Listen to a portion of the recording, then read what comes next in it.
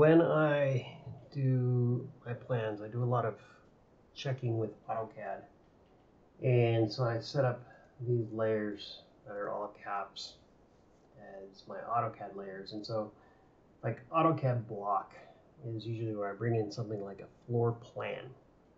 And so I'm going to kind of go to the other side of the sheet here, but know that I'm trying to insert on this block and it just won't do it. So this seems to be a fault in the program that could use a fix. So I'm going to switch to the other half of my screen.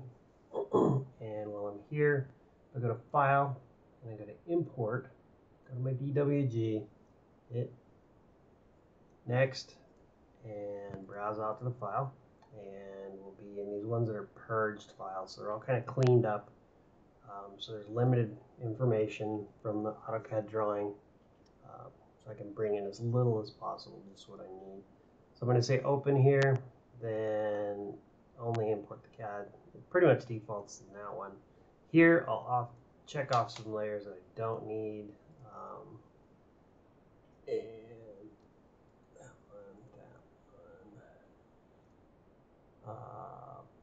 Usually, and any hatch patterns, I don't want to see those.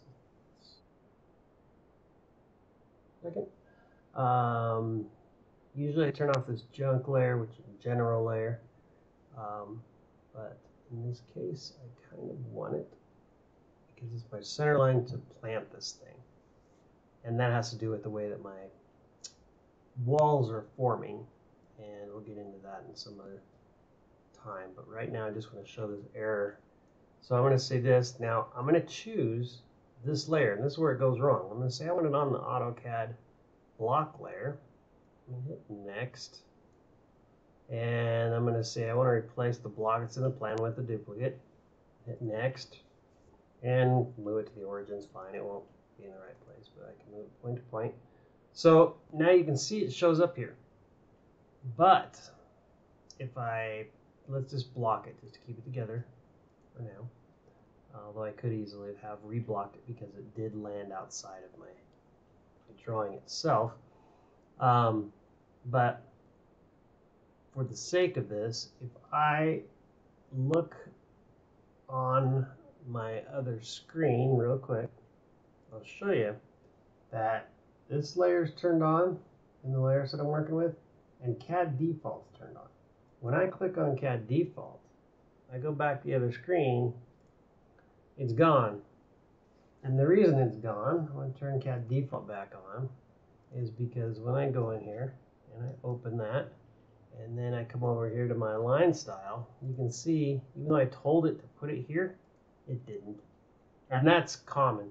If I pick any of these layers that I set up for doing my ceiling framing, my floor framing, my sections, that sort of stuff, this is an as-built, so we're going to be placing trusses in between the ceiling joists without removing them. So I need to know exactly where they are. So that kind of thing, they're not perfectly evenly spaced, that kind of thing. So I really need this information, but every time I import one of these, it just puts it in the CAD default layer, regardless of what I ask it to do. So I'm going to say move it over to there, and now it's moved it. So that's a pretty easy fix, but so now I can turn off the CAD layer in the other window, or the other half of my screen there, and it stays on because it is now in the correct layer. So I can just pick my layer sets, such as I've got working with the AutoCAD on and working with it off. So I don't have it in the background when I don't want it.